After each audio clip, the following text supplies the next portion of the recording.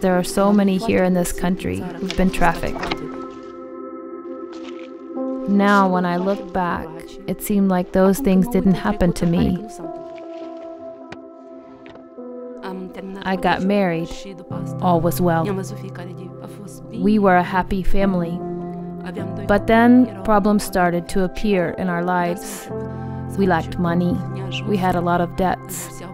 And one of us was going to have to go away somewhere to work. I decided I had to leave for Moscow with someone I knew and trusted. I arrived there. I worked a bit. I sent money home. After a while, we wanted to go back home, but then the woman took our identity papers. In that day, we worked. They, the Chechens, these rough people, they took us to the basement. We were packing drugs and arms. When their contract people came there to pick up arms or drugs, if they liked the look of one of the girls like us,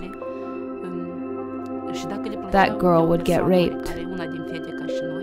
I went through that too.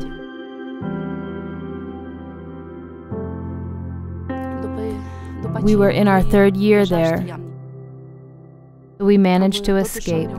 We walked for 2 days, and when we got to the border, they caught us. They attacked us and beat us hard on the head. I fell into a coma. I can't remember much, but I remember waking up in hospital without my pregnant tummy. It was difficult to take the baby in my arms when I knew it was the rapist's child. But when I held the baby, I understood. God, how good you are. The past didn't matter anymore. Either we choose death or we choose life and to be saved. Today I feel like a fulfilled person because I can help other girls.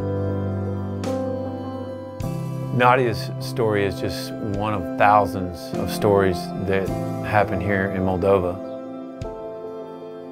Moldova Mission exists to tell the young people here in Moldova about the gospel of Jesus Christ. And we believe that once we expose them to the gospel, that will transform their lives. And not only will we share the gospel with them, we want to educate them about the dangers that exist here in Moldova. Moldova Mission currently is constructing 2 homes to house orphans. We hope to put vulnerable children into these homes so that we can protect them from the human trafficking traps and give them a great life. And so the camp and the homes will work together to prevent these young children from being susceptible to the human trafficking traps here in Moldova. I pray for our country, and I want you to pray with us for this project that's so important, and especially for the camp.